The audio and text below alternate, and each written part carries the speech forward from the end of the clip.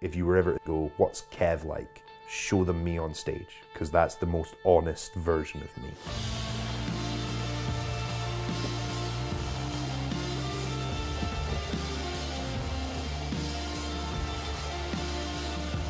Edinburgh, it's a phenomenal place to write. Every definable category that you would want to write about, I think, exists in this city.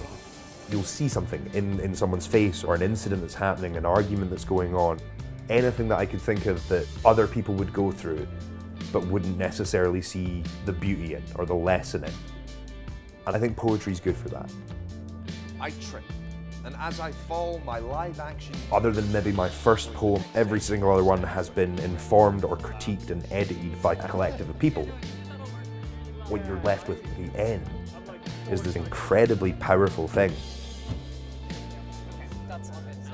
I've spent so much of my life involved in performance and enjoyed being in front of people, but I am always nervous right up until I hit the stage.